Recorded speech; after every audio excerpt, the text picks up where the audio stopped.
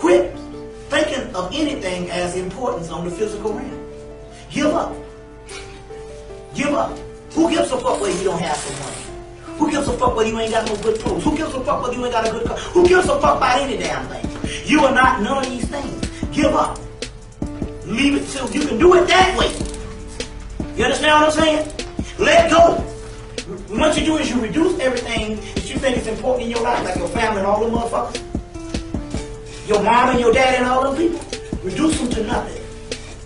Concentrate on yourself. Family is the worst motherfuckers on the earth. It's your goddamn family. Family is the enemy. Family. Mama, daddy, brother, sister. That's the enemy. That's the enemy. Because they're dead. And they don't know.